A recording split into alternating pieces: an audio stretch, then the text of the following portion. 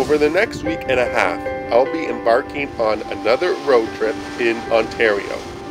I'll be starting in the famous Bruce Peninsula, checking out some amazing sights. So we have arrived at our first set of caves, and I'm going to go in and check to see if there's anything of interest in these caves.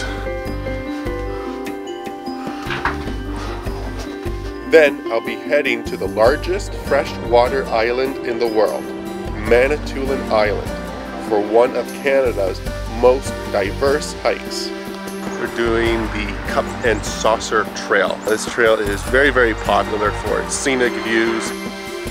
I'll be finishing up my road trip in Sudbury, where I will attempt to complete one of the most challenging hikes in Ontario.